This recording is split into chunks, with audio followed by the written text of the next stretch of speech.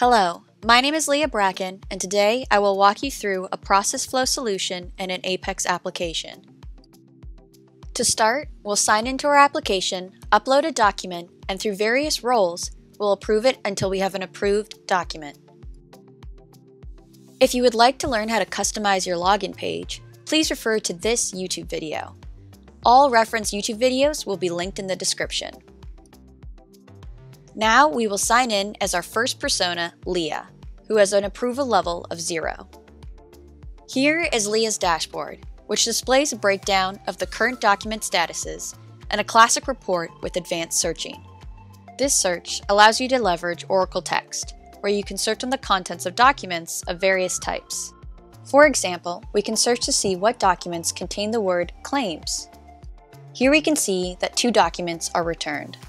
We can also try with other searches, such as safety, beds, and management. For more information on how to leverage full text search, please refer to this YouTube video. Now let's navigate to the document upload page. Here we'll put in the document details, such as name, description, and justification. Then we'll choose a document to upload and click Create.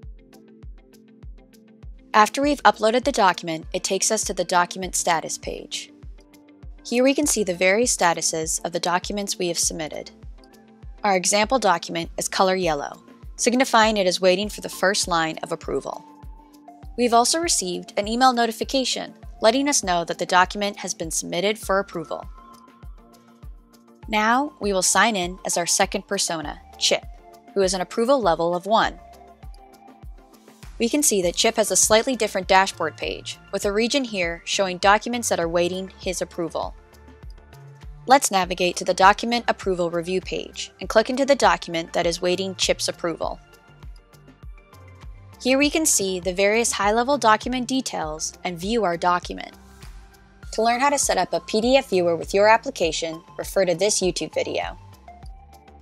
We can also add in approver notes and decide if we'd like to reject or approve this document.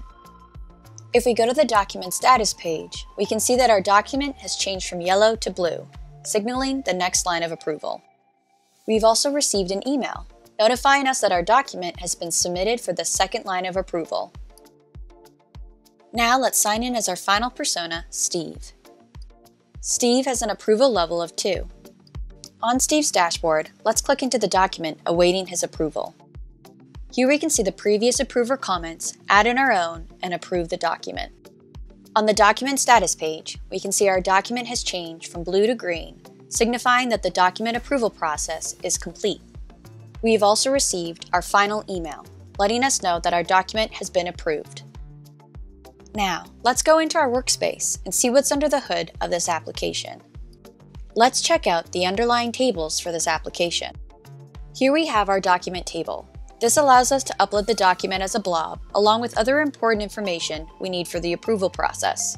For information on how to add a blob column to your table, please refer to this YouTube video. Next, we have our approver table. This table contains our personas, along with their coordinating approval level ID. The level ID allows them to approve the document at different points in the process. Here we have the approval level table. This is the approval level ID and the description. It tells us at what point the document is in for the overall process, whether it's first line approval, second line approval, approved, or rejected. We can also use SQL commands under SQL Workshop to test out various SQL queries. For example, let's test out sending an email from Apex using a SQL command.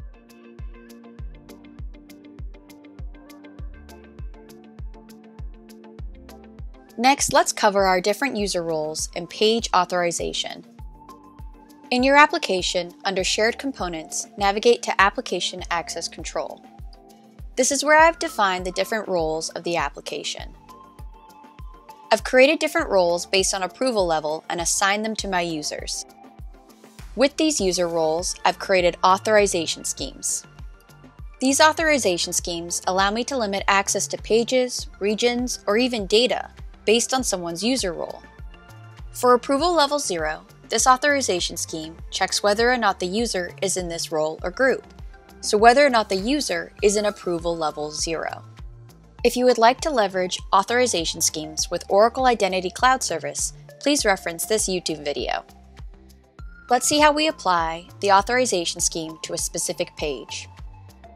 In our document review page, we can search under Security for the authorization scheme. Here we have the authorization scheme Approval 1 and 2 applied. That means that only personas Steve and Chip could have access to this page. Now let's look a little bit behind the page logic. In the document upload page, let's see the logic behind the Create button. Here I have two dynamic actions associated with my Create button, Send Email and Submit. Let's look a little bit deeper into Send Email. Here in the PL SQL code is the same logic I had earlier in the video to send an email, but I've added some HTML to make it look a little bit prettier for the receiver. Now let's look at the logic for the document review page.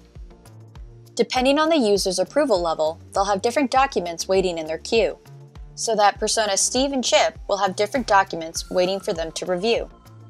This logic is reflected in our Approve and Rejected buttons. In our Approve button, we can see that we have various dynamic actions. In the Approved Update Value dynamic action, we update the document's current approval level as well as the approver comments. We have two dynamic actions around sending emails, and this depends if it's the first line of approval or the second line of approval. The logic here is very similar to our Create button, where we've added in some HTML into our SQL code. Within the SQL code, it's checking for the document's current approval level. And based on that approval level, it'll either send the second line of approval email or that the document has been approved.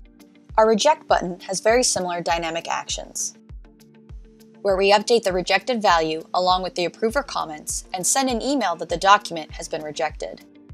Throughout this video, we have covered a process flow demo. We followed a document's journey from uploaded to approved. We then covered email notifications and process flow logic. Thank you for watching, and I hope this video has been helpful.